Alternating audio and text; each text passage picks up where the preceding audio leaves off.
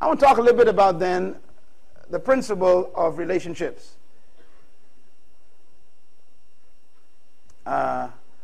Actually, we're going to focus on the power of needs, because this is where relationships get their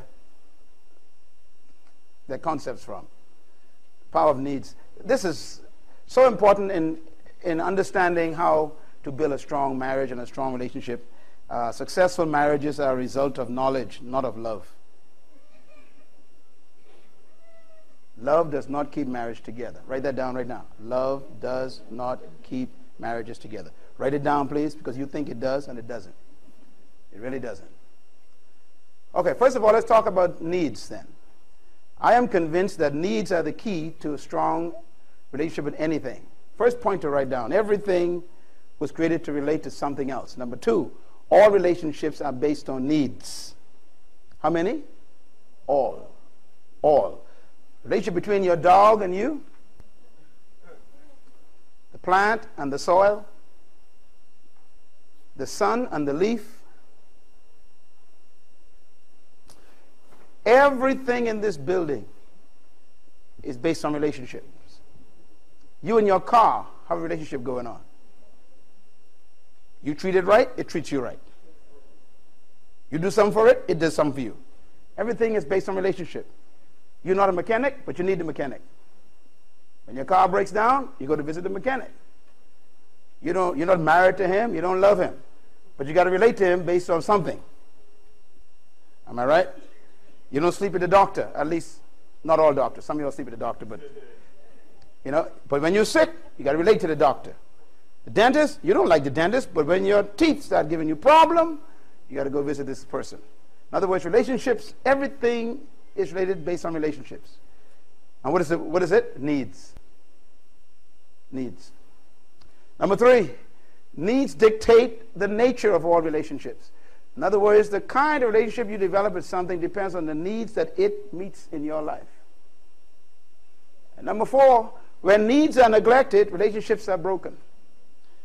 Boy, this is so simple, yet so misunderstood. Anytime there is a break in your relationship with somebody, it's because there was a need that wasn't met, or a need that was neglected. So when something is causing stress in any relationship, it's because someone's need is not being met. If you owe somebody money and you don't pay it, it strays the relationship. You take the plant, pull it from the soil, you've broken the needs. The plant needs the soil. And so you have destruction. That leads me to the last point here. Relationships are successful when needs are effectively met. So when we talk about developing a home and developing a marriage, developing family, you have to think about the needs of children, the needs of a spouse, the needs of a home, the needs that you have, that the person has, and you got to work through those needs and try and develop a spirit of knowledge. Everything is based on needs.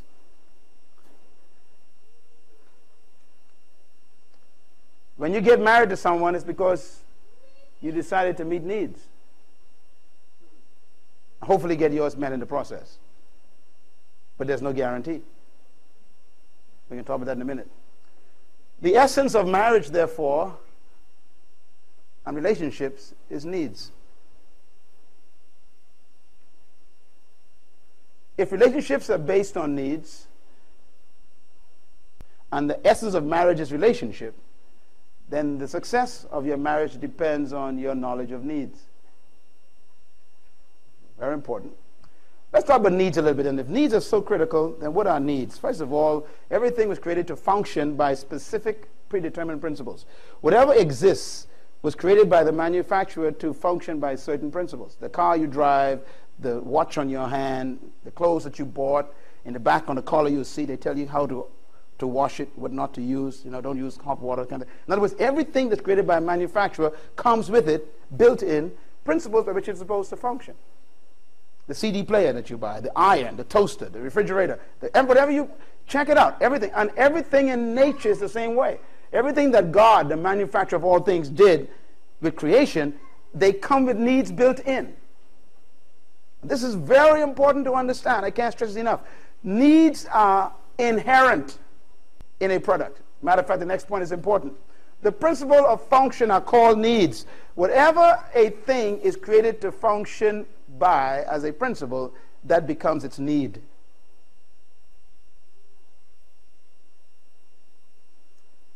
A plant needs soil, right? No. Put it another way. A plant functions when it is in soil. So the function is based on the principle of soil and the plant. So now the principle becomes a need. So the plant doesn't want soil now, it needs soil. God never says, I will create a plant and it shall need soil. He didn't say that. He just created plants to function in soil.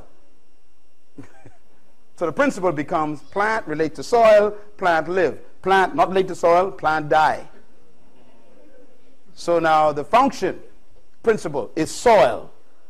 So when you give plant soil, plant functions.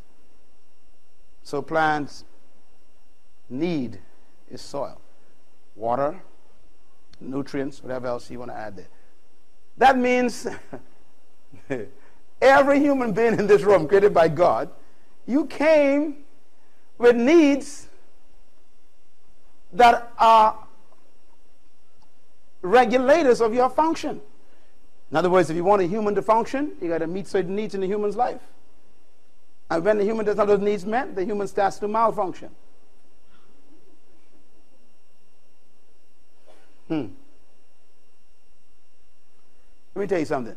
When a wife and a husband is having problems, they don't need prayer. I want you to try it next time. If you're married, you and your wife have a little struggle, pray for her. See if anything changes. Or pray for your husband. Nothing changes. Because the need at that point is, you don't need no prayer. There's something else you didn't do. In other words, you cannot substitute one need for another need.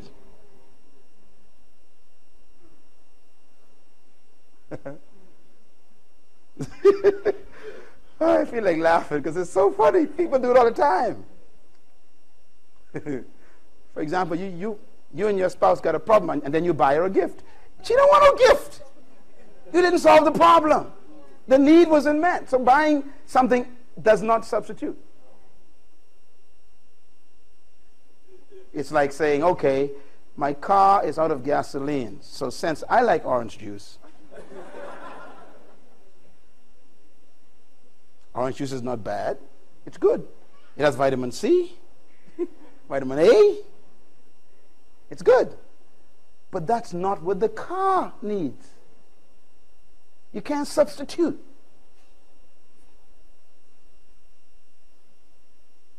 Is this good? Y'all thinking. I can see thinking. Ooh. So therefore, when somebody meets you and they want to marry you, your first question is not, do you love me? The first question should be, do you know what I need? That's a tough question. Do you know the needs of a woman? Do you know the needs of a man? And if you don't marry yet. Because you're going to be substituting all the way through.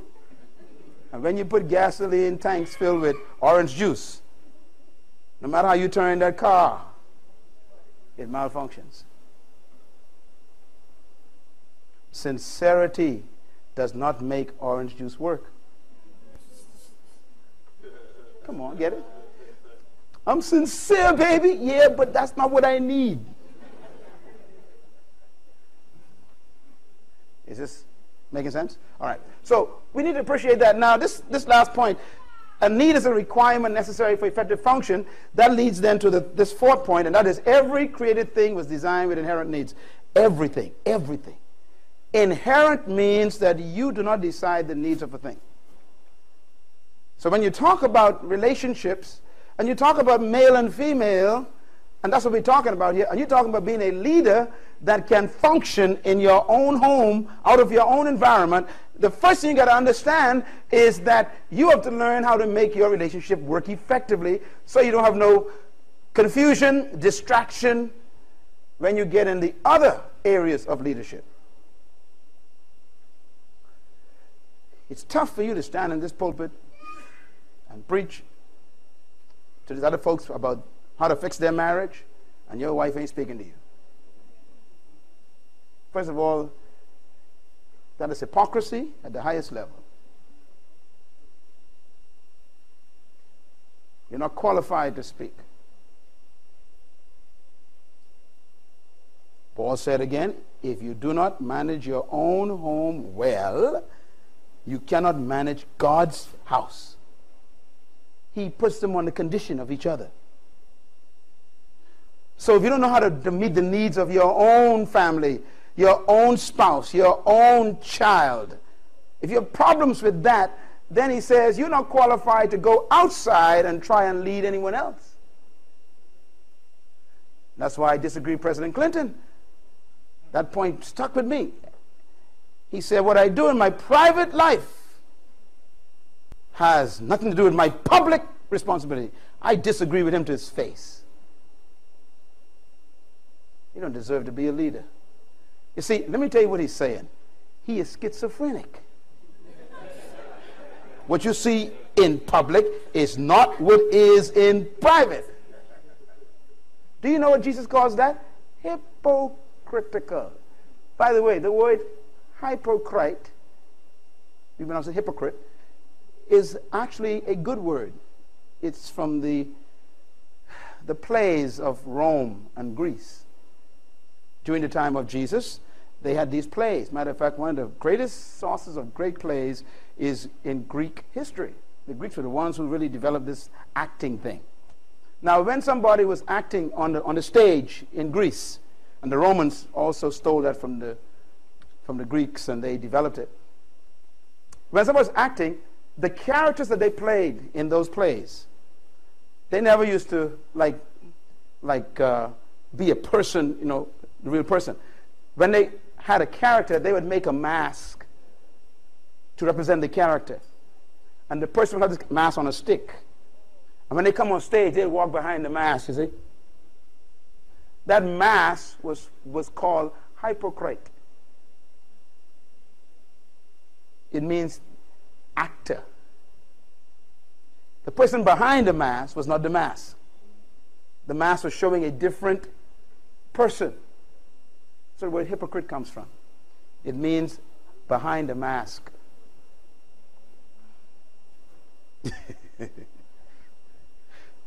That's why God hates hypocrites. Because they're showing one face, but there's someone else behind the mask. And that's what Clinton was saying. What you see in public is not what I am in private. So just trust what I show you in public. The rest is none of your business. In other words, leadership to most leaders is not something they are. It is something they do. That's not leadership, that's performance.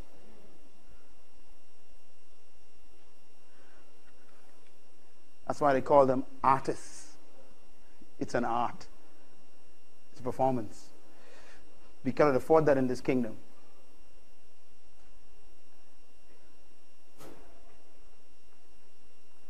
So we need to learn how to focus on getting these homes strengthened. Let's talk about the power of needs. Write this down very quickly. Needs control and motivate behavior. That's number one. Number two, needs determine fulfillment. And number three, needs are the source of frustration and unfulfillment. And number four, when needs are not met, certain creatures malfunction. Number five, when needs are met, creation functions. Number six, the key to life then is meeting needs. And number seven, marriage is designed to meet the needs of another. And so you see how it builds. If you learn the fundamental principles, then the big complicated stuff becomes easy. It's no mystery.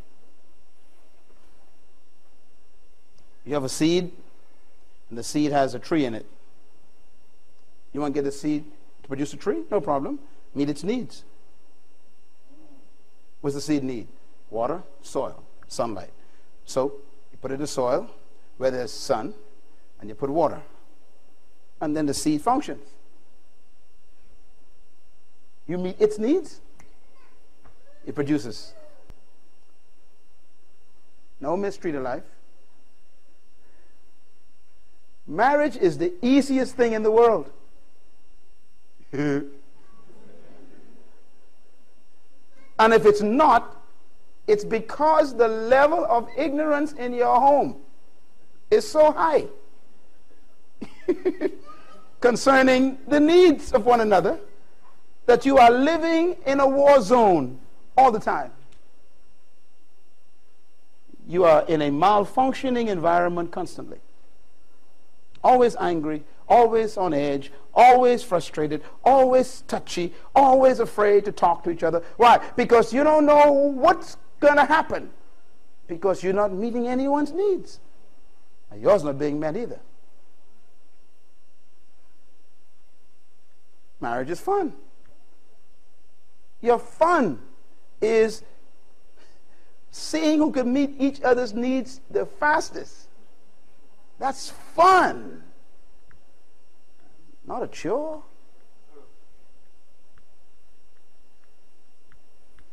Problem is, if you don't know what those needs are, then you become spiritual. Praise the Lord. Hallelujah. Glory to God. Amen. See, you kind of go off into this spiritual thing. Let me tell you something real cool now. Listen, when you get married, don't marry no prophet. You don't want no evangelist. You don't want no apostle. You don't want no pastor, no preacher, no teacher, no prayer warrior. You want a spouse. Can I hear an amen loud? Praise God. So when I want to talk to you, I don't want you to prophesy to me. And I didn't marry you to evangelize me. Don't preach to me, see. I want a spouse. And you got to be careful. Some of you are looking for these people to marry them. These prophets and evangelists and apostles and things. No. All right. The key to marriage. Here's a little key I have. I can have that book on marriage and love. Or two of those. The dating one too. A dating book. Yeah, boy, I tell you, this is good stuff here. Thank you very much. That's fine. I can't stress how much you might want to get this book. This is about 27 years of study, finally in a book. And in this book, I have the 26 needs of a woman. That ain't all either. That's just the ones I could figure out. I had a guy said to me one time, he says, women only have 2 needs. I said, really? I said, what is it, man? Because I want to know. My parents said, tell me, man, what is it? He says, the first one I don't know. And the second one I'm still trying to figure out.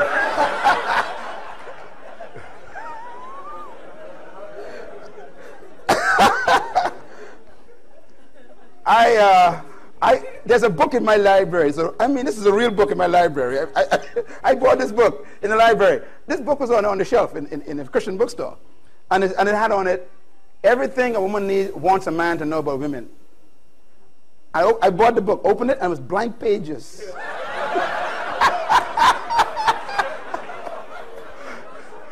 I said, this is a pretty good book.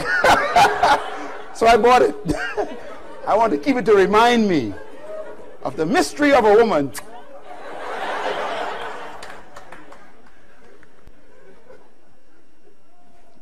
In this book, I talk about the 22 differences between a male and a female. And when you read those 22 differences, you'll see why 2 males cannot live together.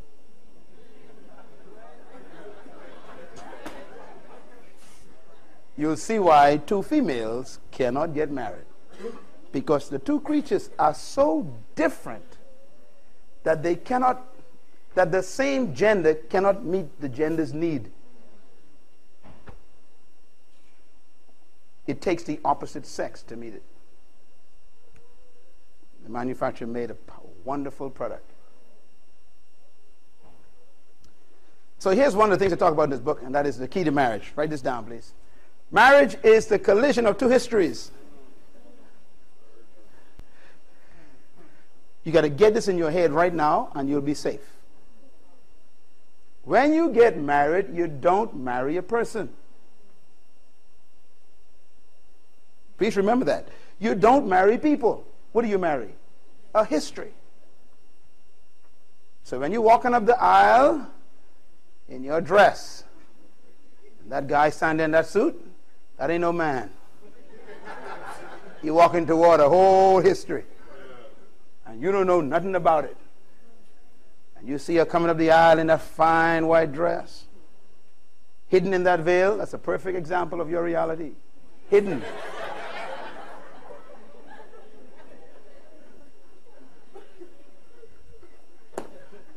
You're not marrying a woman. What are you marrying? A history. Remember that. And histories tell lies. They lie about their histories.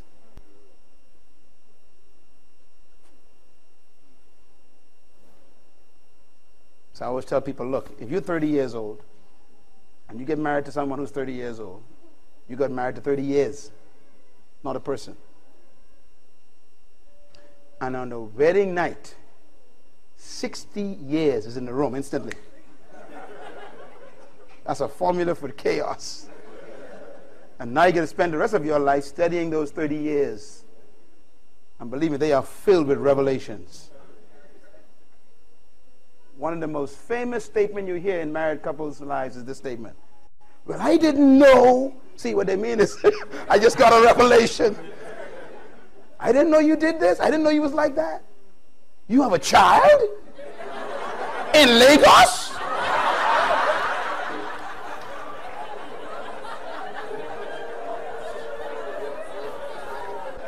I am your third husband?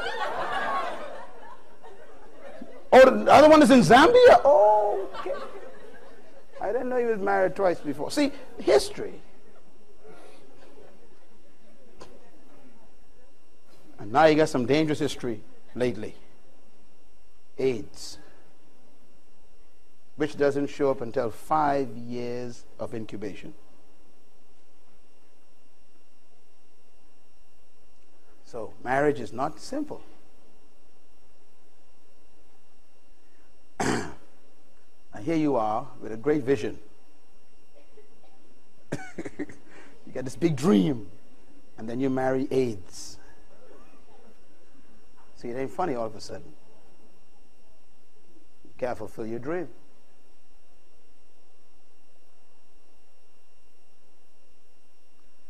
Write this down. Marriage is a blood covenant. That's true. I ain't got time to get into that. Make sure, get this book on waiting and dating.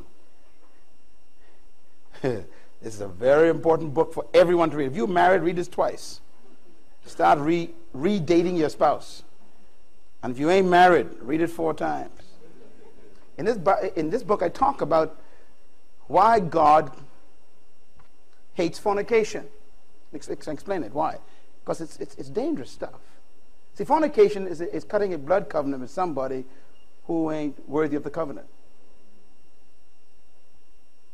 Because the blood covenant is for life. Blood is the only element in your body that has death and life in it. All the death in your body is in the blood. And all the life in your body is in the blood. There's no life in the organs or lungs or anything, no heart. The life is in the blood. And so is the death. All your diseases are in the blood. So death and life is in the blood. So when we talk about the blood of Jesus, we're talking about the death of Jesus and the life of Jesus at the same time. Are you following me? That's why when God created a female, he locks her up. A woman comes to the earth locked up. Every female comes to the earth locked up, completely locked up.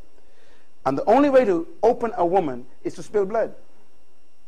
Because God never intended for that woman to have intercourse unless it was with another person, a male, who was committed to life and death with her. That means to live with her until death. It's a blood covenant. That's why God hates fornication. That's why being a virgin is holy and godly and biblical. It's not a matter of sex and all this stuff we talk about. It's a matter of understanding the value of blood. So quiet. My first title for this book, when I submitted this to the publisher liked it. The title was Waiting, Dating, and Mating. And it was called Waiting, Not Mating While Dating. But we decided just to call it Waiting and Dating, because the mating is on the inside. Talk about what to do, what not to do. So I want to recommend these two books to you. Very important. And then finally, marriage, and this is the big one, is the commitment to meet another person's needs for life. Now that is marriage. Marriage is what? The commitment to meet another person's needs. How long? For life. That's marriage. Now notice in that statement, it doesn't mention your needs.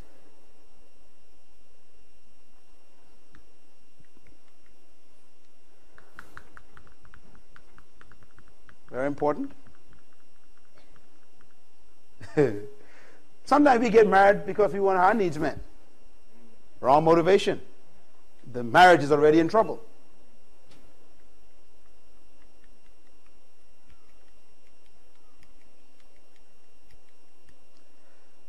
Hallelujah. This is a tough one, eh? Think about it.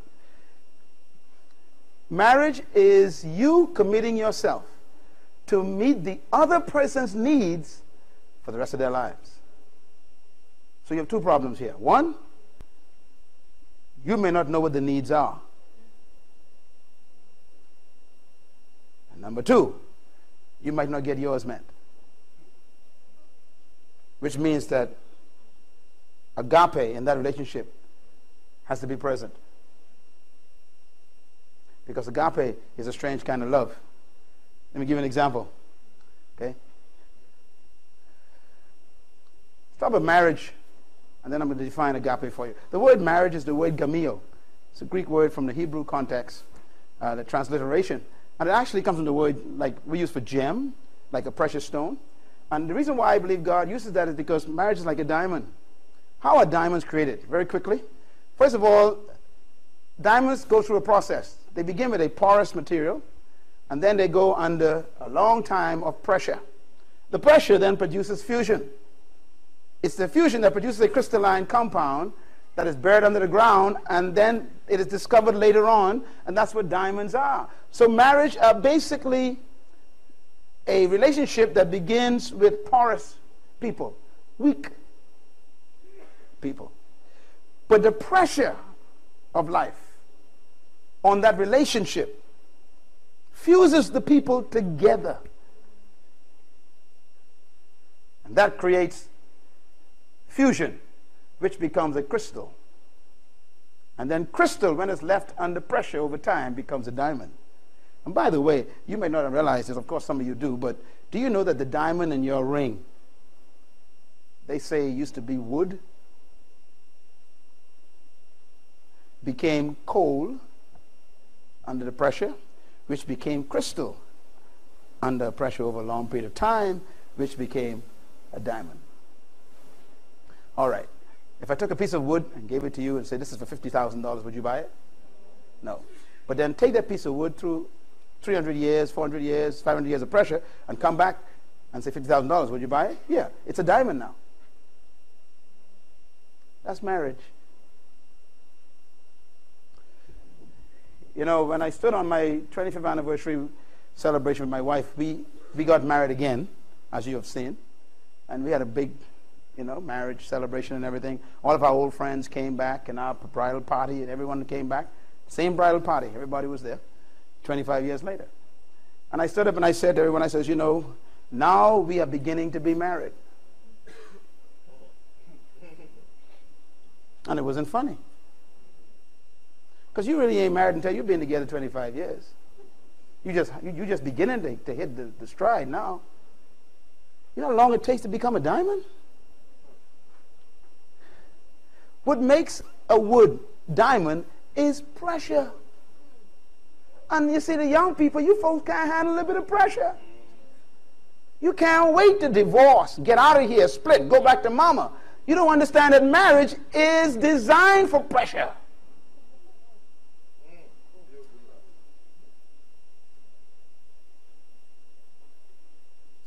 You become more precious to each other the longer you live together.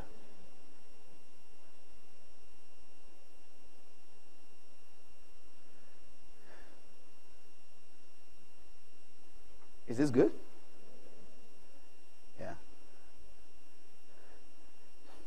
I want to give an example, okay? If I can do this. Can you come here a second? You two. Since you got in the same robe. Stand right here for me a minute. Okay. I want you to face back to back. Back to back. Yeah, come. Back to back. Yeah, close. Back to back. Okay. Now this is what God intended for marriage to look like. Just like that. Back to back. A couple of reasons. When I attack her, she can see me. Isn't that amazing? When I attack him, he can see me. Face each other. Okay. Now the problem is when I attack him, he can't see me. And so when he gets hit, who does he see? Her. So he blames her.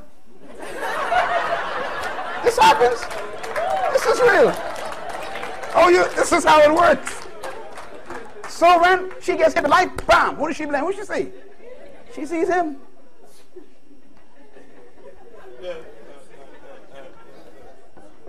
That's the problem with marriage. We live face to face. So our spouse becomes our enemy. And the devil keeps on punching. See? Turn back to back. Now, according to the Word of God, the only part of your body that doesn't have any armor is your back.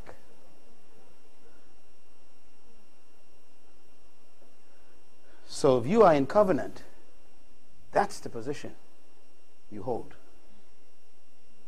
You protect each other's weak points.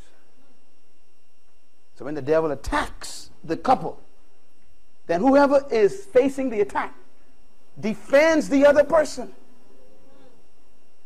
Why? Because you are there to meet their needs. And you never blame the person because you can't even see them. You blame who's coming. You put it where it belongs. Now, when the pressure hits this thing, this wonderful combination, when the pressure hits it keeps pressing them together until the Bible says the two shall be one. So they fuse. And when you fuse, then you confuse the devil. Because when he looks at you, he sees him. And when he looks at him, he sees her. He goes, which one? Come on, give him a big hand anyhow. He's a wise God. Fusion. Thank you very much. So marriage is really a result of many, many years of pressure. Going through them together. They drive you to each other, not from each other. You ever heard this? We grew apart. It's the most silliest statement in the world. You decided to grow apart. You didn't grow apart. You developed other interests. That's your problem.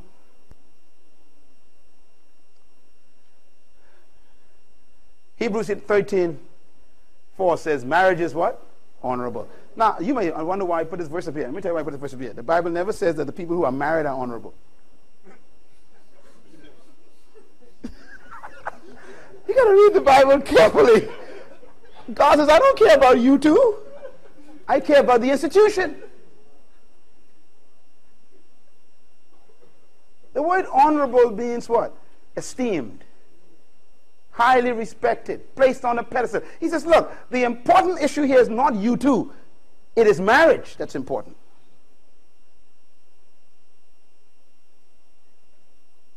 In other words, we get this attitude that if it ain't working, I'm getting out. As if we are more important than it.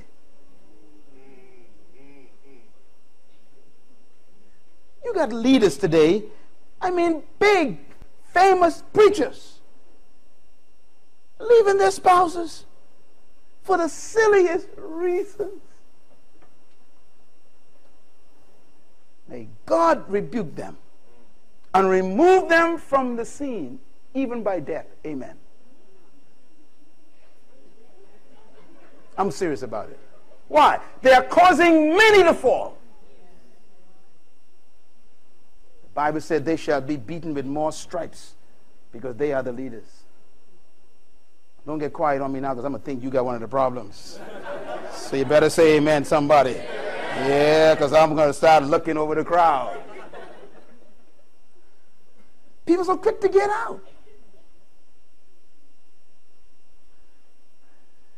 He says marriage is honorable, not you. Here's an example I use in this book, okay? Very important to read this book. I talk about the fact that when you get, that's why, this book is for you if you never want to get a divorce. Waiting and dating. Because it helps you understand before you even get in how this whole thing works first. Everybody's the institution. See, according to God, marriage is an institution. It's more honorable than the people who are in it. It's like going to work every day. When you go to work every day, right, you got little problems with people who you work with sometimes, don't you? They get on your nerves, they get you mad, whatever, you get upset. And here you are working in an office or something, maybe on a job, a construction job or something. And one of the colleagues get you upset, get mad, okay? You get a little exchange of words or whatever. What do? You get mad. You go home. You come back the next morning, you don't speak to them. You don't speak to them for 3 or 4 weeks. Why? You guys had a problem. So you sit next to each other, but just don't speak. And there's tension in the place, you don't speak. But what's so beautiful about this whole thing is you keep coming to work. Why? Because the business, the institution, is more important than your personal conflict. Stay with me now. So you keep coming to the institution, keep coming to the institution. You ain't speaking, but you keep coming. And then after 3 weeks, you meet by the water fountain. You say, good morning, good morning. See? And you start to speak again a little bit, right? And 2 weeks pass, you say, yes, can you pass me that stapler? Yes, sure. Here. Okay? And you start communicating again. And after 4 or 5 weeks pass, you say, good morning, good morning. How you doing? Fine. And then 3 weeks pass, you're in the lunchroom eating together. And you're friends again. What would have happened if you have said this? I don't like you, so I resign.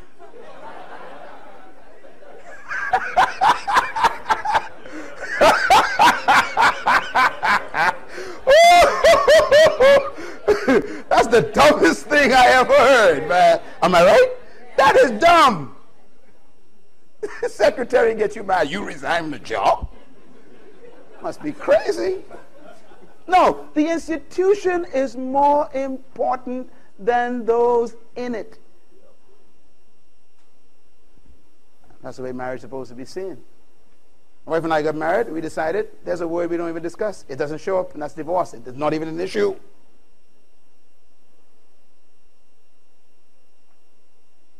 Prenuptial agreements are directly from Satan's files, and they were faxed to you. Press delete and turn them around and send them back to hell. You don't go into marriage with an escape hatch with a private key in case anything goes wrong. You just kind of slip out. That ain't marriage. That's an arrangement. That ain't marriage. It's honorable. Not you. It is. You must learn to respect marriage so much that getting out is not an option.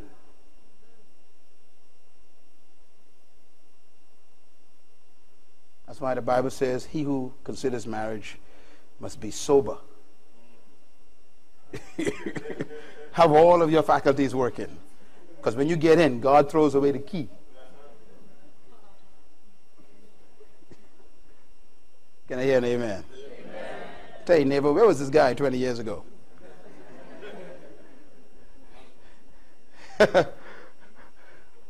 Marriage demands a commitment to the institution above one another. Write that down.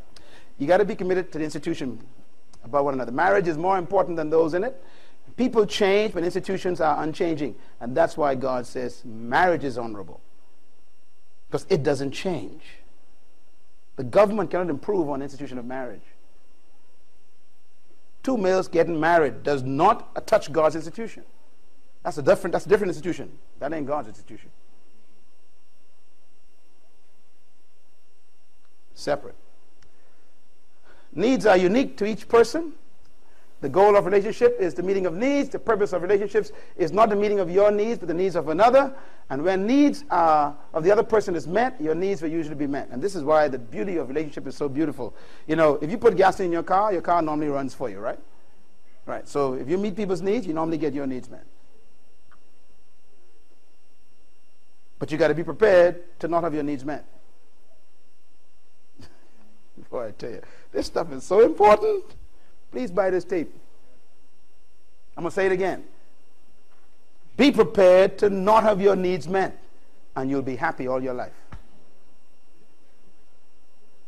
Go in to meet their needs, but be prepared not to have yours met, and you'll be happy. Because whenever they meet them, you're shocked. Ah, thank you. Woo, I didn't expect that. Praise the Lord. See, because if you go in just to get yours met, you already begin with problems. The number one source of failure in marriage is expectations. Expectations. What you don't expect will never disappoint you.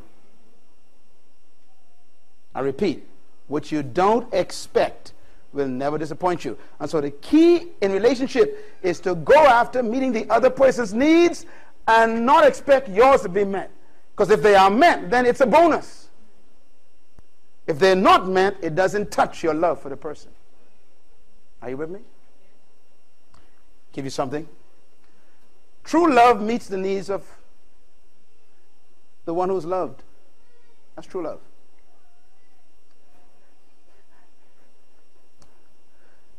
Because true love has no reason. Say that with me. Oh, I tell you, this is so critical. True love has no reason. And this is why most of us have problems in relationships, because we find reasons to loving people, including our spouse. Statement that we know well, for God so loved the world that he gave his only begotten Son. Do you know the Bible never ever told us from Genesis to Revelation why God loves us? It doesn't exist in the Bible. God never gave a reason why he loved us in this book. Never, ever. I was trying to find it for years. It doesn't exist. Because if he ever gave us a reason for loving us, it's no longer love. It's a condition.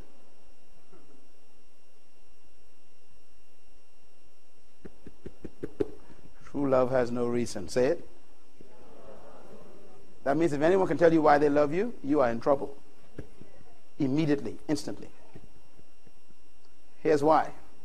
Because when you have a reason, you have a condition. When you have a condition, you have an expectation. An expectation will produce disappointments all the time. Disappointments produce division. And division will always produce that crazy word we hate, divorce. And divorce also produces a death of relationship, which also produces dysfunctional families. And that produces social decay in society, which also produces community destruction, which also produces a national loss. In other words, your private decision becomes a national problem.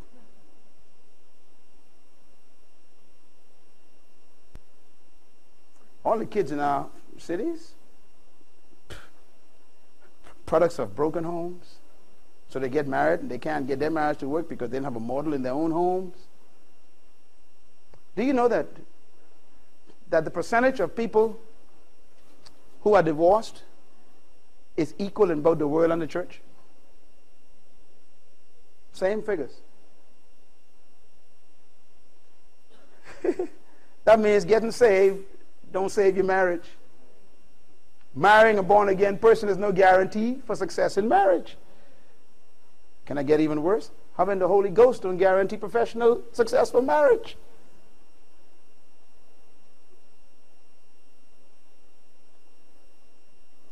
Can I tell you why? Because the Holy Spirit does not give you information.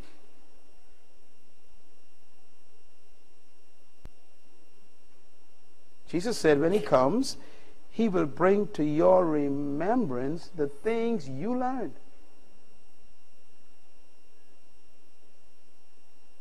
So if you didn't learn nothing, he can remind you of it every time you got a problem. He say, okay, here's what I want you to do. Nothing. Because you didn't learn nothing. So he brings to remembrance nothing.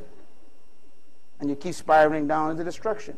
My people perish because of a lack of knowledge. Holy Spirit cannot teach you what you didn't learn. You know, when I say things like, read this book, right?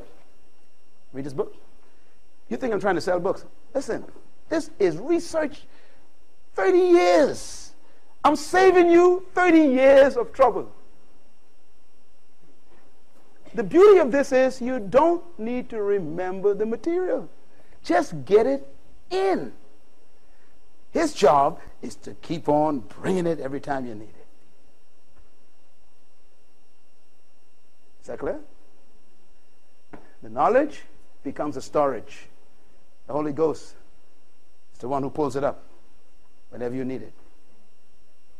People think I'm wise. No, I just got a lot of information on the inside.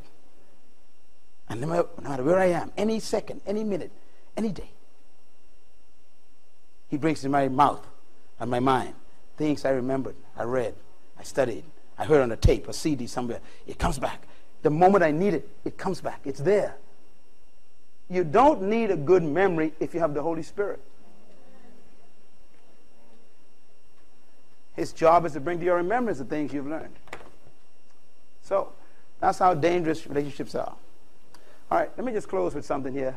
I don't want to talk about that. I just want to close with this list. Write this down, please. It's just 5 of them I'll give you. Then the basic needs of a male and female. The number one need of a male is sexual fulfillment. Male needs sex. They don't want sex, they need sex, all right? Women don't need sex, they need affection. Women like sex, but they don't necessarily need it. They need what? Affection. So a woman doesn't want affection. She needs affection. Okay, so it's important for you to understand that.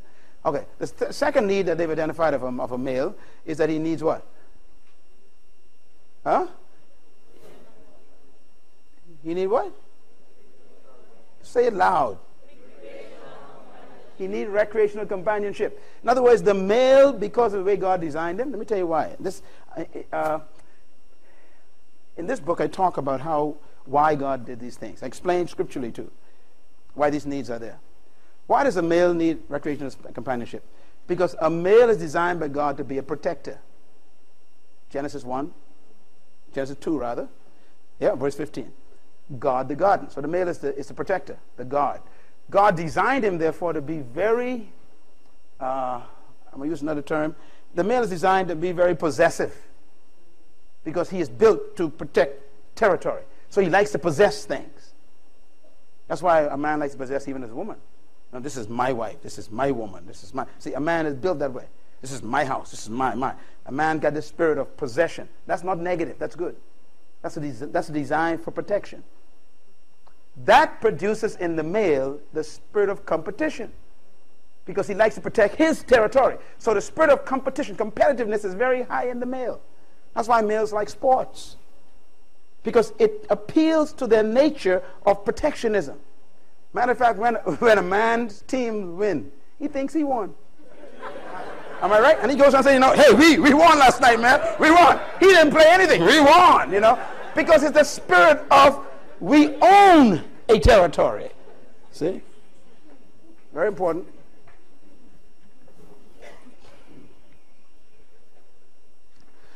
And so the male has built into him this spirit of competitiveness. That's why, this is interesting. When a man commits adultery, a woman, she feels guilty and she feels abused or trust. When a woman commits adultery, it's different for a man. A man feels violated. There's a difference. I'm just going to understand how this works. That's why a man would basically go to the point where you want to kill a woman. See, a woman wouldn't normally, go to extreme. They normally would kill a man for committing adultery. But a man has a tendency to almost want to kill the man and the woman. because his territory. Keep in mind now, you see, the woman is his property in his mind. So his reaction is different. He reacts in terms of, you took away my property.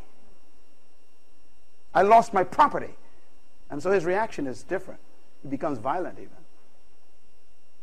A woman becomes depressed, she becomes guilty, feels guilty, she feels abandoned, she feels hurt, but a man doesn't. He feels violated. Same act, but different response, because they're different. Some of you wonder why there's so much domestic abuse where the male is hurting his wife. Because he needs help. He needs to come to this seminar to understand how to manage his aggressiveness. It's not to hurt the woman, but to protect her. But he doesn't know that, so he uses it to hurt.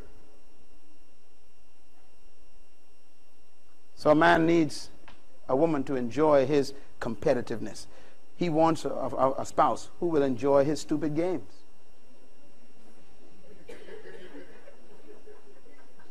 And that sounds crazy, doesn't it? I'm giving you some wisdom here. You better listen.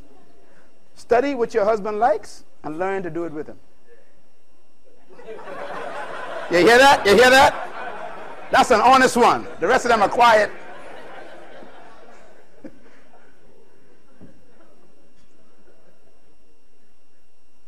Look at the woman's number 2 need. They're different. What is it? Conversation. A woman needs conversation.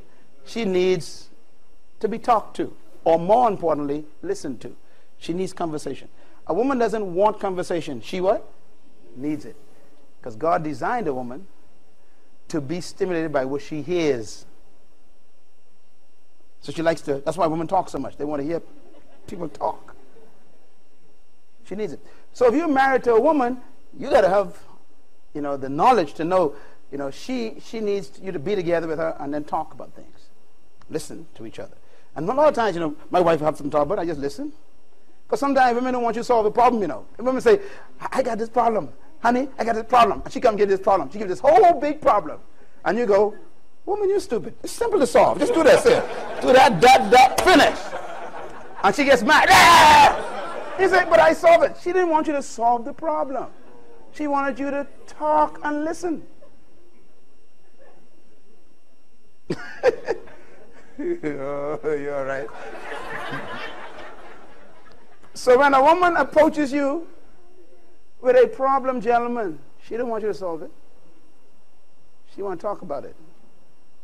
And if you never solve it, she's happy. As long as you listened and everything, just go happy walking off. Praise the Lord. He listened to me. Hallelujah. She needs conversation. Third need of a man is what? An attractive wife. Now, here's a reason why again. The male is designed to be stimulated by what he sees. A woman designed by what she hears. Two different creatures. That's why men are stimulated by sight. Women are stimulated by sound. God designed them differently. So a man likes to have a woman that pleases him all the time. If you study Jesus, his wife, he's a beautiful wife. Her name is Ecclesia. Beautiful lady. And the Bible says, husbands, love your wife like Christ loves his wife. And it tells us how. It says, he washes her with the water of the word. And he cleanses her. He removes every spot, every wrinkle, every blemish. He makes her beautiful, radiant. And then he presents her to himself. That's important. He wants to look at her all the time. So ladies, your husband will need a beautiful wife all his life. If you put on 10 pounds, make them beautiful pounds.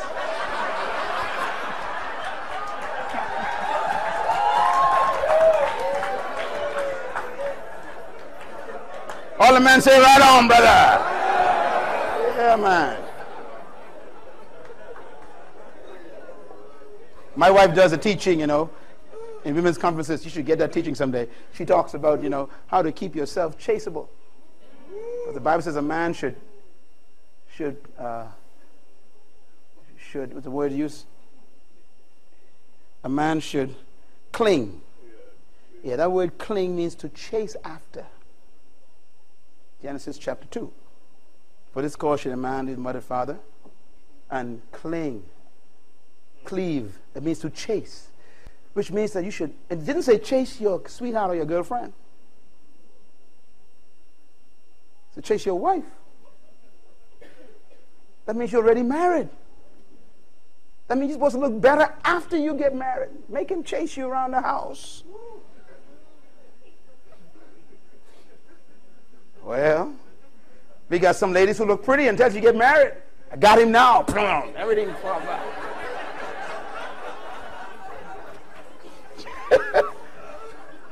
Guy wake up in the morning, he go, ah! Whew, is that what I married? She took off all of her faces. A man should not come home to a woman smelling like grease, with some fufu in her hand, stand at the door saying, come on in, baby.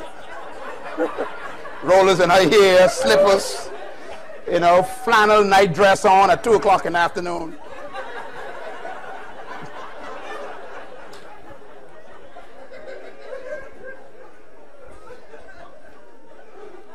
However, gentlemen, the woman's needs are different. She needs honesty and openness. She doesn't want that. She needs it. A woman needs a man who will tell her everything all the time, constantly telling her everything he's doing, what he's thinking. Tell him, here's what I'm thinking of doing. Here's what I'm planning to do. Always honest, open. Honest, open. Honest, open. Honesty. Very important. You shouldn't make any business plan without talking to your wife first. Don't invest the money until you let your wife know. This is what I'm thinking of doing. What do you think about this, babe? And many times, your wife will agree with you, but she want to know first.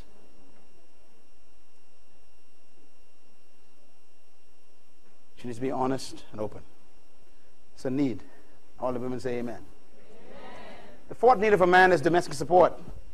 This means that a man's home should become his refuge, a safe haven. Most men are afraid to go home. Why? What are you doing? How are you been? It's too late. What are you doing? Why is me? You smell it. Ooh, I'm getting out of here. He's going. He catch hell at work and catch hell at home. So he goes to the bar room. Safe. With his friends who lied to him. While he drinks his beer in the pub. The home should be a domestic pleasure for a male. He needs that. He doesn't want that. He needs it. He needs to go to a safe place. A place that is clean, tidy, orderly. Where the children don't become a riot because he's had a hard day. It's amazing. A male needs that. However, gentlemen, a woman's need is a little different. She needs financial support. I close in 2 minutes, all right?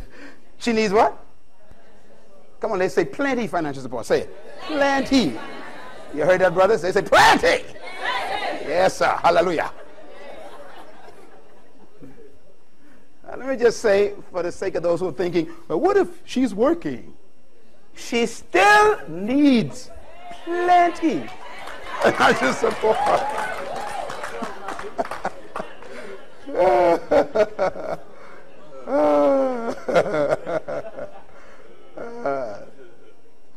Deep down inside of every woman, I am certain she doesn't want to have to work. I'm preaching it, baby. I'm preaching it. In a female, it's not there. She doesn't mind working. She doesn't really want to have to go to work. She's designed just to be supported.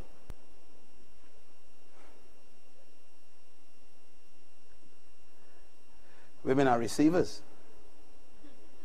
Check them out. They're built to receive. Men are givers. We're built to give. See? There's no place to receive. Look. No place to receive. That's an exit, so in case you get confused.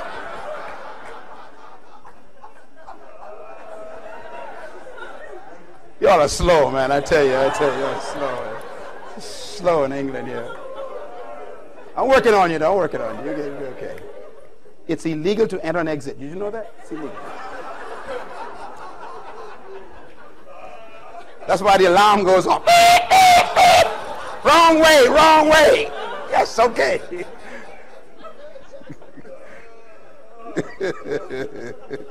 You okay, Pastor?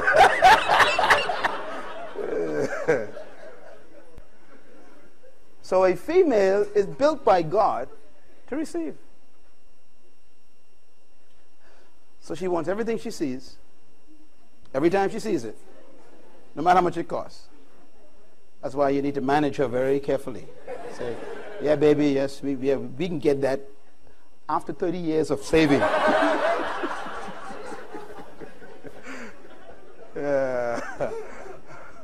Okay, and the last need of a male is what? Admiration and respect. I know it's a tough one because most men doesn't seem to be qualified for it. But let me say this to you. Let me just say this. This is very important. This is not something he wants. What is it? Okay. Let me ask you a question. Does your car qualify for gasoline? No, it doesn't. But if you don't give it gasoline, it shuts down on you.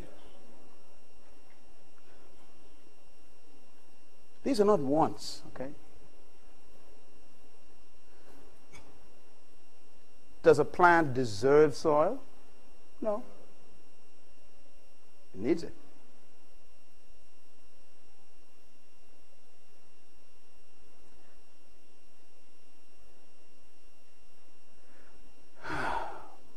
Look at the first one for women. What is it? Affection. What's the last one for man?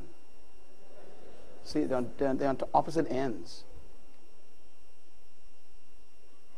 Admiration is not affection. It's praise. See, a male is designed to be responsible for the family. So what he needs is encouragement. Normally what he gets is criticism. And that drives him further away from responsibility. The best thing to do is to find out all the good you could about the man in your life. Whether it's a father who's an alcoholic, but at least he comes home. See? And you can say, Dad, thank you for coming home every day. You're useless when you come, but thanks you come. You know, you come. Some men don't come home. You understand? Find something positive. Admire, praise, encourage. A male needs that. Why do you think males like to be with other males? Because other males lie to them. Hey man, you all right with me, man? Yes sir, you my man. Yes sir. See, they like to hear that. Hey, they stay in the group, see? Because the brother's lying to them. Hey, that's a fine suit. It's the ugliest tie I ever seen. Yeah, but brother, that's a fine. Yes sir, you got it together, see? So he stays with those guys because they praise him. Then he goes home to his wife. Where you been? You smell bad. Go bathe. You know, and the guy's going, I'm going to go back to my brothers. You understand? It's a problem, see? Why do you think most of the gangs have boys in it? Young men. Because those gangs praise them. They praise them. My prayer is that you will take lessons from this. Last need of a woman. Family commitment. That means she needs to know that you are committed only to her family. To her as the family and the kids. Boy, this is a tough one, brothers. See, a woman is designed to be built on security because she's an emotional creature. She needs security. She needs to feel secure. And if you're going to be a leader, you got to remember that these needs are critical in your home. And you got to know each other. Study these needs. Now, there are 22 of them. Differences, you got to study them, okay? And I won't give you any more, but get the 2 books, and that'll help you.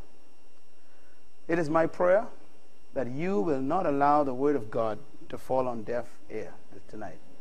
Did you learn something tonight? All right. Now, let me just say this.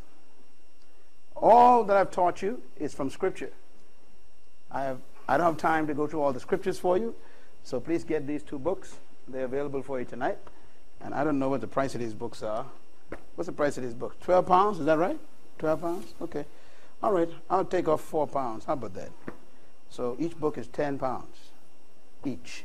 So you get 2 for 20 pounds, okay? And I'll eat the other 2 pounds as my gift to you. But get those because they will teach you to get all that. Oh, thank you. You like that, right? right. Listen, let's look at me for a second. I want to tell you something very serious. The most important thing I talked about tonight was agape love. Love that has no reason. And you cannot fulfill that kind of love without the presence of God in your life. The Bible says the love of God is shed abroad in our hearts. How? By the Holy Spirit. So you cannot live like this and have the kind of life I'm talking about that we have, my wife and I and my children. You cannot, unless you have the present, dynamic, daily guidance of the Holy Spirit in your life. Impossible. So you need to have a dynamic relationship with the Holy Spirit right now. And the only way to receive the Holy Spirit into your life is that you got to become holy, because He is a Holy Spirit. How do you become holy? It's not difficult. Not difficult.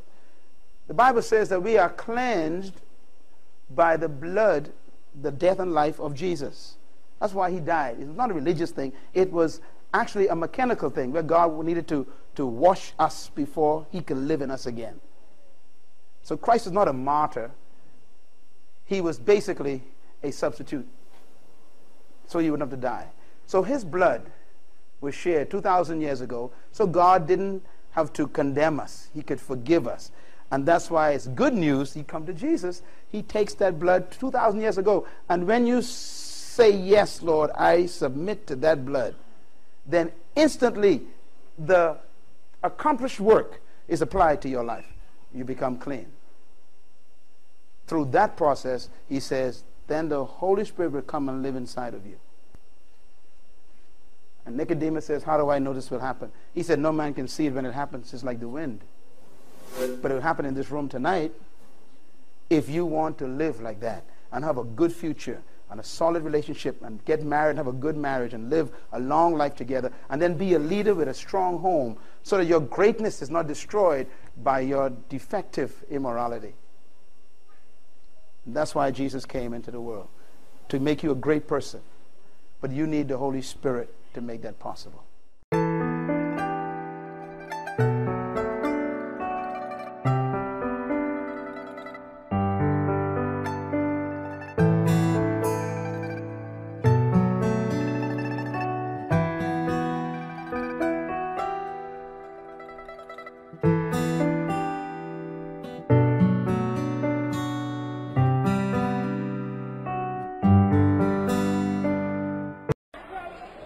Watch Jesus. He's all right.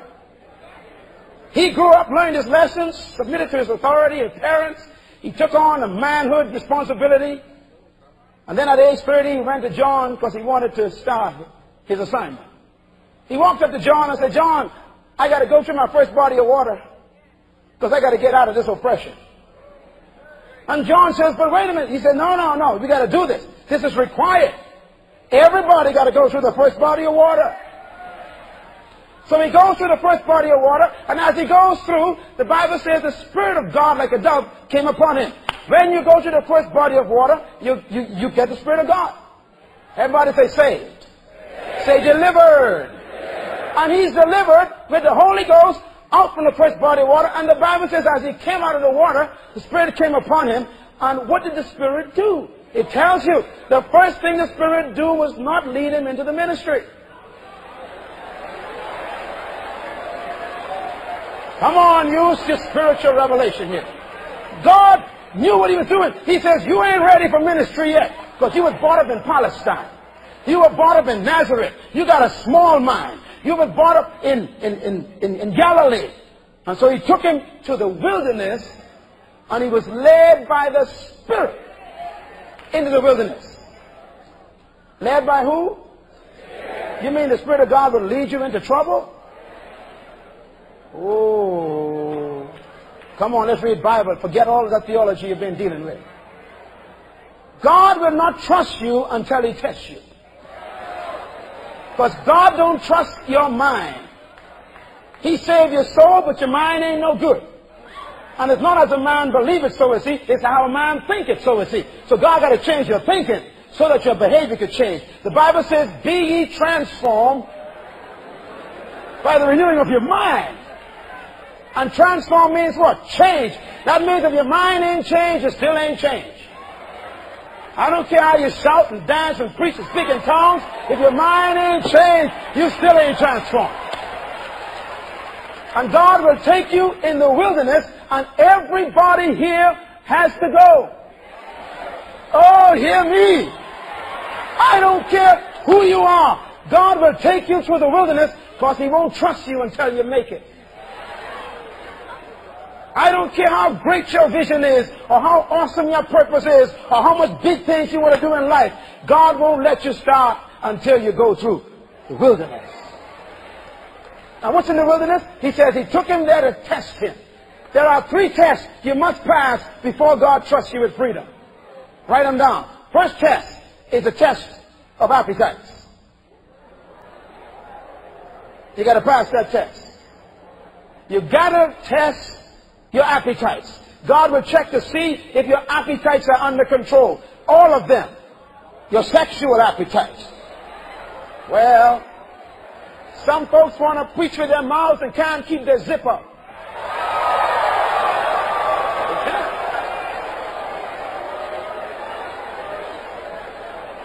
It's so sad today. We got men and women of God rushing into the ministry, can't wait to start a church, and they haven't put their loins under control yet. That's why there's such disgrace in the church. We got anointed heads with unanointed loins.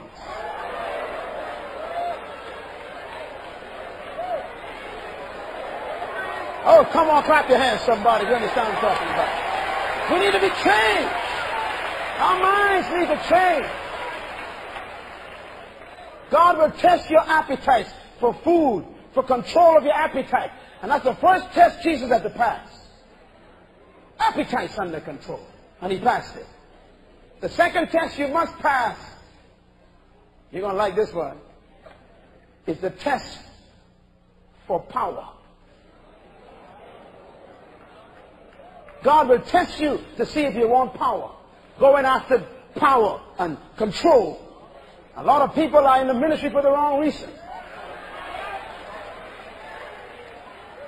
Some folks want to carry the pastor's Bible for the wrong reason. Oh yeah, I know they're there. Yeah, you got folks who will do anything to get in a little position. God will test you. Brother, when you don't want the position, God will give it to you. Right where you are, work hard. Do the best you can. Don't look for promotion. It'll come from the Lord.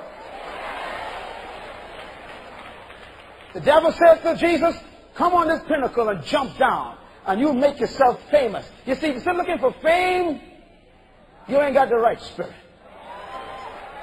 Some folks rush into the ministry because of the big break. Lord help us. We got some talented people here. I mean, you could sing, you could play piano, you could play a saxophone or something. And here comes a guy who heard you play, and he says, look, I want to put you in the studio, man. You're pretty good. Yeah. And you say, yeah.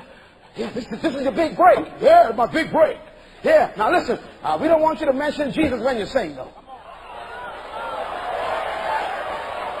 Now, we'll give you $200,000. We'll pay for everything for you, but just don't mention Jesus, okay? This is your big break. We'll promote you in the secular market. We'll put you on MTV. We'll fix you. You just remember, don't mention Jesus, and everything gonna be all right. Time for your big break now. Then you got the other side. You even got some great men of God, women of God, who would come to a young whippersnapper and say, hey man, you preach good. I want you to come over to my church and take over the youth department. You even ain't sure he's saved. Man, I just like the way you preach. Yeah, anybody can have a gift but don't have character. We got some men and women in the ministry who were called into the ministry by ministers instead of God.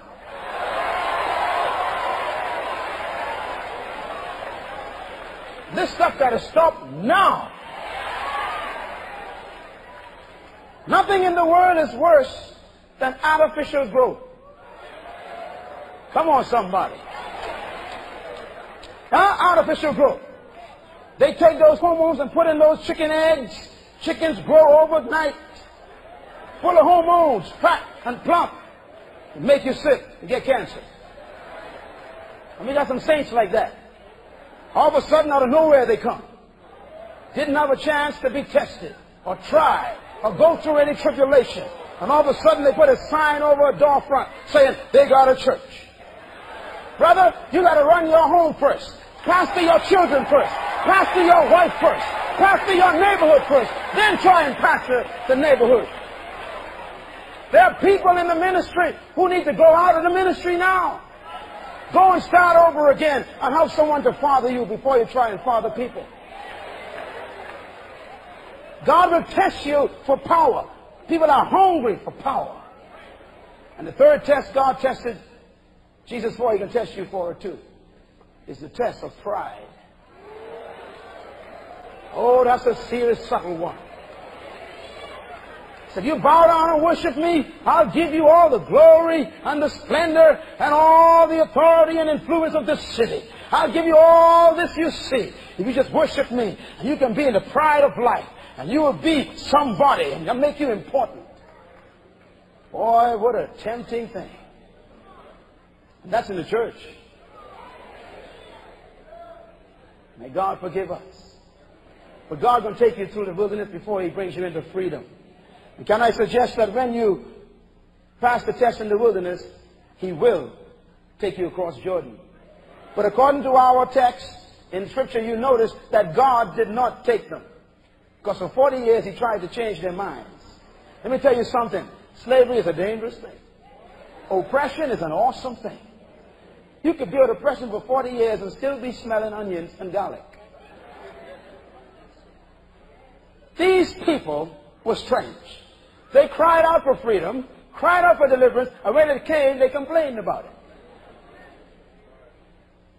Why? Because they didn't understand that freedom and responsibility go together. Now, I'm going to squeeze this in one capsule. When they came out of Egypt, they went to the wilderness, and in the wilderness, the miracles were free. Free provisions, free sponsorship, free food, free clothes, free help. You know, when you first get delivered, everything is free. I'm going to tell you something now. You got to hear this. When everybody is delivered first, life is wonderful. When you first got saved and you got delivered from sin, you remember how you used to live? You used to pray for toothpaste and it showed up in the morning. I mean, you just believed for something and it came. You remember that? I mean, you used to want to get some money, someone gave it to you. You pray, young Christian, God will just bless you. He'll give you manna. He'll give you water from the rock. He'll give you clothes. He'll give you shoes. He'll be free. But there comes a time when God says, that's enough.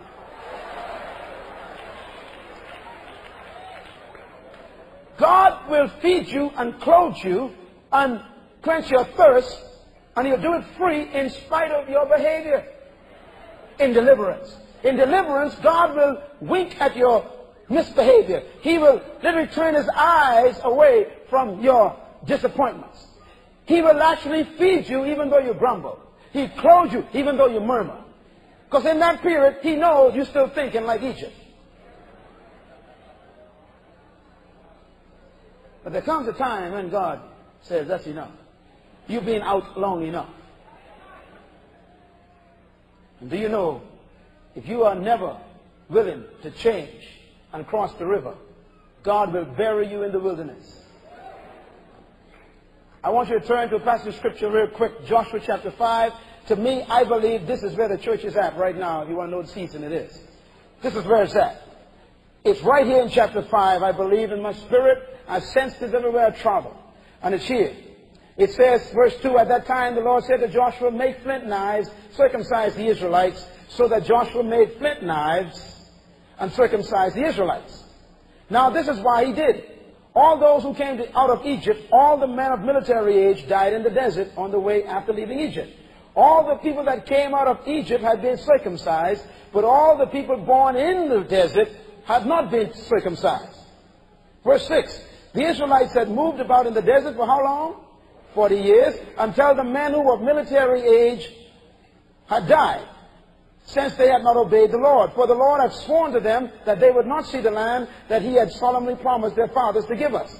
A land flowing with milk and honey. Everyone say milk and honey. He raised up their sons in their place. Everybody's to raise up their children.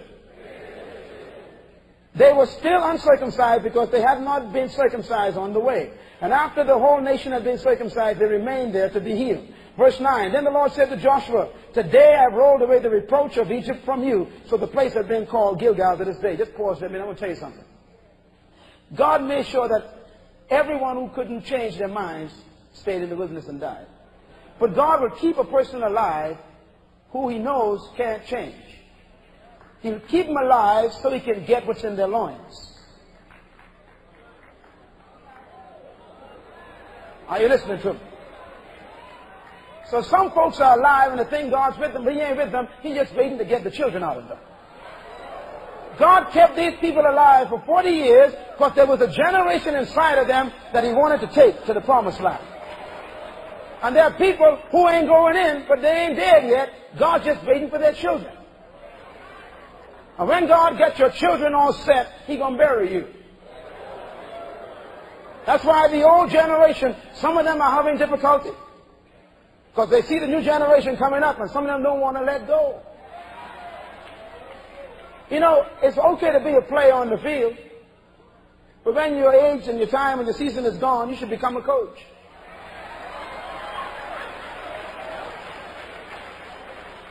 Nothing in the world is worse than having a coach trying to play. An old one. God waited until the children were born and grown up, until they had parented the kids, and then he made sure they were buried in the wilderness. He took the children in. Secondly, you notice here, God didn't allow them to be circumcised in the wilderness. Why? He didn't want anything from the wilderness to be in their bodies or a mark on them when they enter the freedom. It's very important. And then he tells them why in verse 9. He says, I did this to take away the reproach of Egypt. Reproach means shame. God wants you to forget your slavery. He wants to cut it off. He wants to say, I want to lift the sting of it, the memory of it. I want to take it from you. The reproach has to be taken off. Some folks are in deliverance and still feeling like slavery. And God will have to cut you off. He'll have to circumcise your heart all over again. He has to change the way you think to get you out of that mentality. Now I want to read a verse that I think is the key. The evening of the 14th day, they are now in the promised land. The day after the Passover, verse 11, they ate some of the manna, or some of the produce of the land of freedom. They are in Canaan now, and they're eating. And after the first meal, underline this verse, the Bible says, the manna stopped. Lord have mercy. I believe that's where we are right now. God is saying, I appreciate all of your claiming and naming. All you bless me and bless me that and bless me that. He said, them days over now. I want a people who ain't going to be looking for manna no more, but looking for management. God cuts the manna off when you grow up. He's now making them responsible for providing their own food, their own clothes. Their clothes wore out in Canaan. The manna stopped in Canaan. The water never came from the rock in Canaan. And when they got in Canaan, did they fight? Ooh, did they fight? Brother, freedom means fighting time. Freedom means you got to dig your own wells. Help me, Lord. You got to plant your own corn. You got to sew your own clothes. You got to develop your own strategies. And I like what God says to Joshua. God says, Joshua, in Joshua chapter 1, he says, I'll be with you as I was with Moses. But I tell you, friends, if you look at the way God was with Joshua, it's not the same way he was with Moses. And sometimes you believe God is not with you because he ain't working the way he used to work with the old fellas. Come on now, let's talk with this. We got to talk about this. People say, well, you know, the way it used to be, it ain't like that no more. God is so wise. God made sure that Moses didn't go, because he knew that Joshua would be in charge. And friends, I asked the Lord a few months ago, what would have happened if Moses went into the land with Joshua? Friends, we have a problem today. Because Moses knew how God worked with him. And God did nothing with Joshua the way he did it with Moses, even though he was with Joshua. Moses stretched the rod over the sea, and the water opened. God told Joshua, you can walk in yours.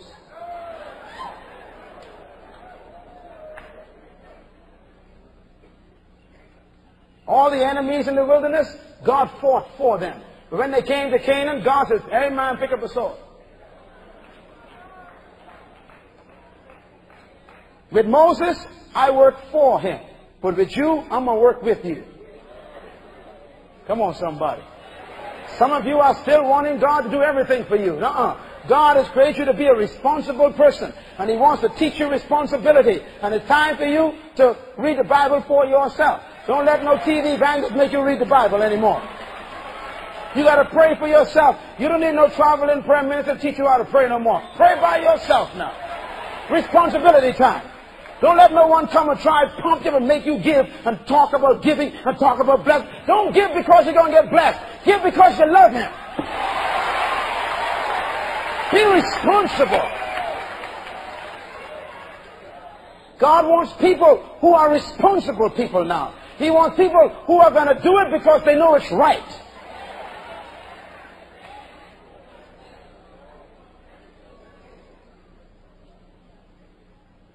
The manna dried up, and it never came back. And so, I got some news for you. There's no greater burden than freedom. There's no heavier load than liberty. The security of slavery is the absence of responsibility. Let me try it just one more time. The security of slavery is the absence of responsibility.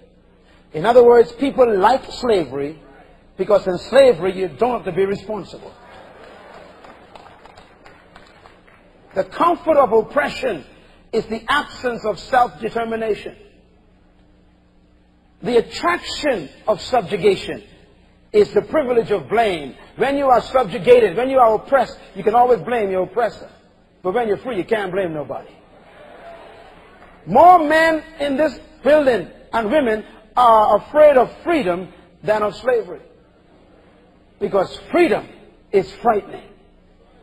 The cry of freedom usually ends in the murmur of regret. The child demands freedom from his parents.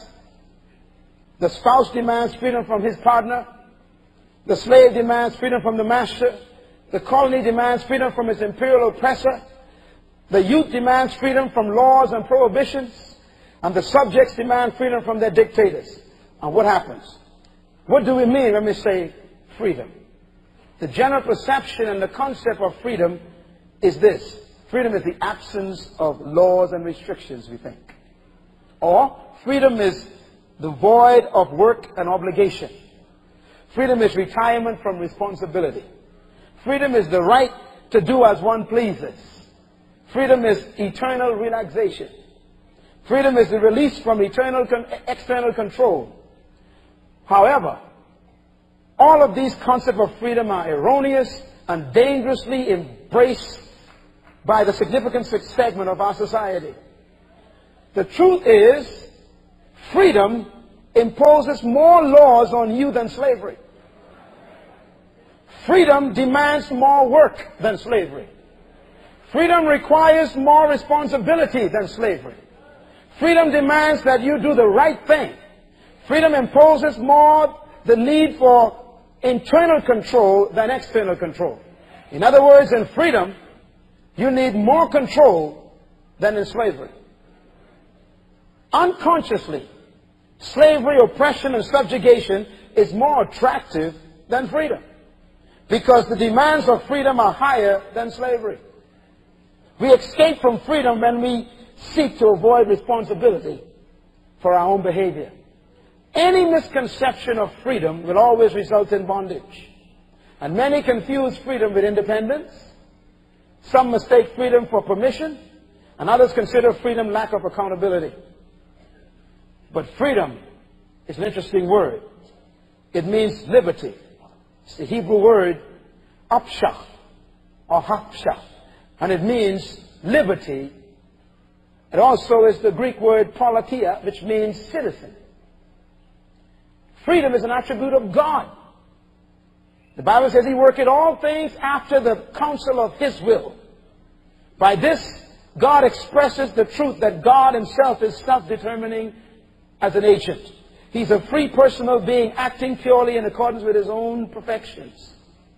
God, He shows that He is the reason and the purpose of all His creation is for them to exercise the divine act of freedom just like He exercises it. The Bible says He created all things by and for and through Him. Freedom for us as men in the image of God is the power of the mind and the will to choose between alternatives. The power to choose between God and the devil, good and evil. Thus man freely determines his own future and destiny as he chooses between what life has to offer. Man was created in the image of God and accordingly was endowed with perfect moral freedom. Sin results from abuse of that freedom, which resulted in man being in a state of complete moral inability. Romans 7:19 tells us how man became a victim of his own abuse. And though he still possesses natural freedom, man is imprisoned spiritually. Freedom is essential to all moral responsibility. And moral responsibility is one of the institutions of the human mind. The root meaning of freedom, that's what I want to wrap this up on. Write the word freedom down. The word freedom is made up of two words, free and dom, from the word dominion or domain. Freedom, therefore, means the liberty to dominate or the right to rule your environment, not to rule other people. Freedom is the liberty or right to dominate, govern, and manage your environment. That's what God gave Adam. Genesis says, let them have dominion. And that's God's release of freedom. Freedom is the delegated release of authority to be responsible for governing and to managing your designated sphere of influence. Freedom, therefore, makes you responsible and accountable. God delegated freedom, the right for every man to dominate and govern, rule the earth. Therefore, freedom is always within the law of delegation. There is no freedom without law. And therefore, freedom is always under law. Freedom means you're not under control of any other person, but under the higher law of principle laid down by God. Freedom is not the absence of work or the cancellation of responsibility, but rather the release of work and the release to work and to fulfill the assignment of responsibility. Jesus closes the concept of freedom with a statement. John 8:32, He says, then you'll know the truth, and the truth will make you free. In other words, freedom can't be given to you by a human being. It's discovered when you discover truth about you and about life. A slave has no permanent place in the family, Jesus said in John 15, but a son belongs to the family forever. Servants, He says, must be promoted to friends. God does not want us to remain as servants, always begging and following and crawling. He wants us to become friends who know His mind and His will and His purpose. Paul speaks in Galatians 4 and he says, as long as the heir is a child, he is treated like a slave. But when he is grown up, he gets the inheritance. How long are we going to be treated like a slave in the body of Christ? Irresponsibility leads to slavery. Proverbs 6:5 says, free yourself like a gazelle, you sluggard, and get up from your sleep. A little sleep, a little slumber, and poverty comes upon you like a bandit. Freedom demands responsibility. And responsibility is the result of maturity, which is the evidence of character, which is produced by trials and tests.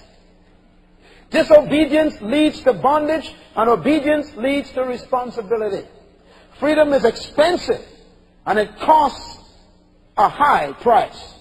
Deliverance is instant, but freedom is a process. One must be prepared for freedom. All oppression produces the spirit of irresponsibility, the spirit of laziness, hatred for work, fear, distrust, low self-esteem, poor self-concept, selfishness, timidity, and a spirit of immediate gratification. And that's what we're suffering from right now. People who have been oppressed for many years, they want instant gratification. They don't want to plan and wait and earn. They want instant cash now. It's a spirit of slavery still upon them. Esau was a good example of a man who has a slave mentality. When he's hungry, he'll sell his birthright for some food instantly, forgetting that he'll be hungry again. Deliverance may not lead to freedom, and that's the sadness of this night. Deliverance is not freedom. Freedom is deliverance from oppression. Deliverance is release from the oppressor. Let me repeat it. Deliverance is the release from the oppressor, but freedom is the deliverance from oppression. You can be delivered and still oppressed. In essence, it is possible to be delivered and still not free. The power of the oppressor is the maintenance of ignorance. And therefore, the oppressed must be set free through knowledge of the truth. Both the oppressed and the oppressor need to be delivered and set free. And the oppressed need to be delivered from oppression, and the oppressor need to be delivered from his misconception of the oppressed. I'm going to try it one more time. Lord, help me on this last point. I said the oppressed need to be delivered from the oppressor. But the oppressor also need to be delivered from his misconception of the oppressed. Some of you are going to get it after I'm gone. Buy this tape. Listen to it 5 times. You see, a man can set you free physically and still not accept you as an equal. And that's what's going to happen in South Africa. The people have been involved. I just came from there.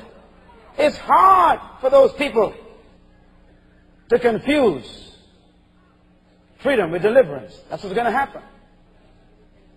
And believe me, friends, when you are free, you don't need to be accepted.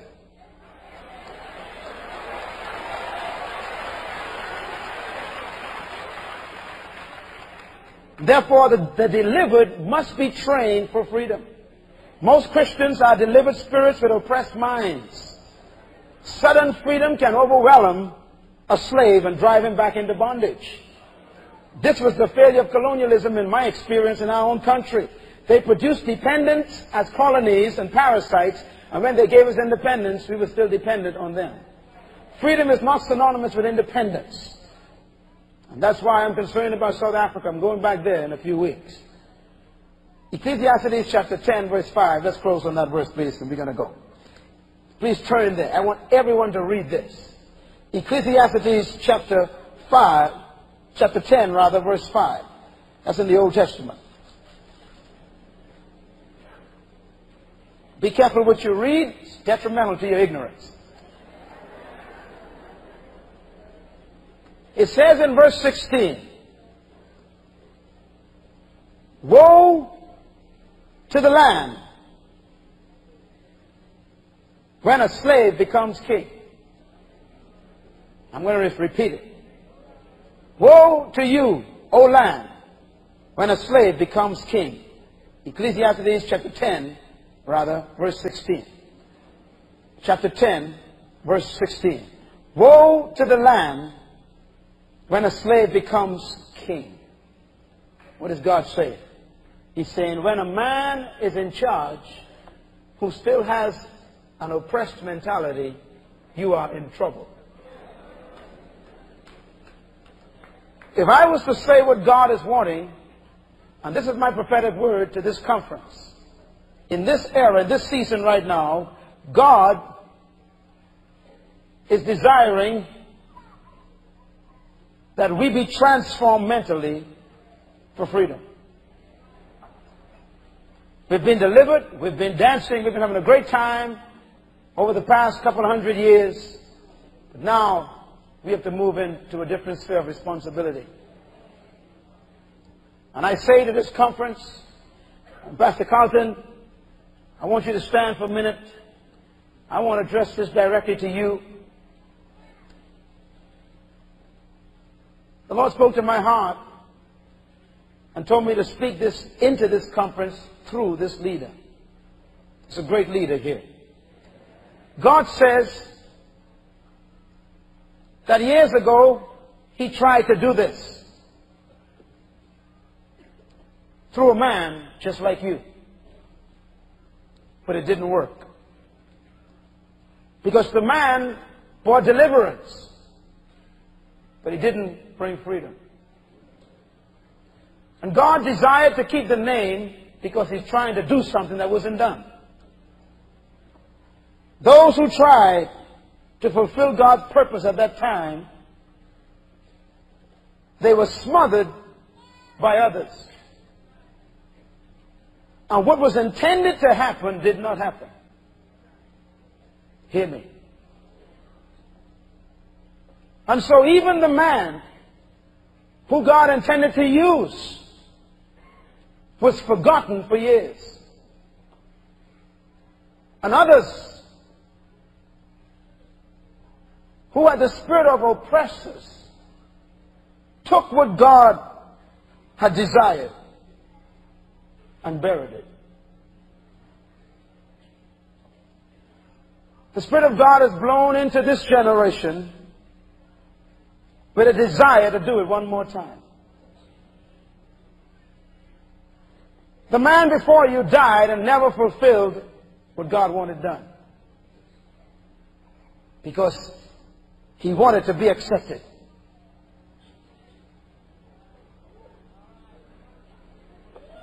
And so the people danced, the streets were jammed, you couldn't get near the building, but they were not free.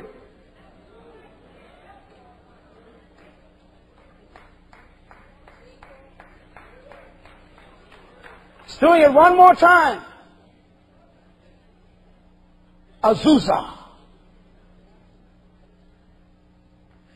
Place is jammed. People trying to get in. One more time. But this time, he doesn't want deliverance only.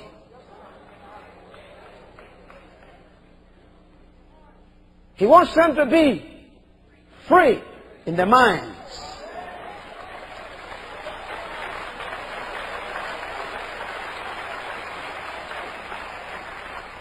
He wants them to be renewed in their own thinking about who they are, where they came from, why they're here, and how important everybody is. He's desiring that you not search for company. You got all the company you need, says the Lord. Look around you. That you must not search to join a status. He gave you status when He called you. He doesn't want this to be a proverb like the last one. He doesn't want others to take what He has done and make it theirs.